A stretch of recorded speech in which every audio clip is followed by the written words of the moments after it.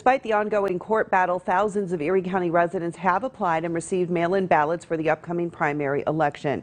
Despite the court battle over mail-in ballots, the Erie County Board of Elections sent out about 40,000 mail-in ballot applications in February. One Erie County elections official says they've received about 15,000 applications. She says Erie County is processing those applications and they are expecting to honor them. However, if the Supreme Court finds the mail-in balloting unconstitutional, Erie County will not be able to send out the ballots.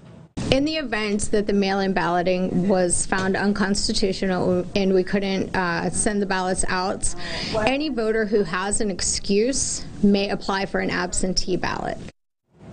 Fernandez says to qualify for an absentee ballot, a voter must be away from their municipality on Election Day, and voters 65 and older also qualify for absentee ballots.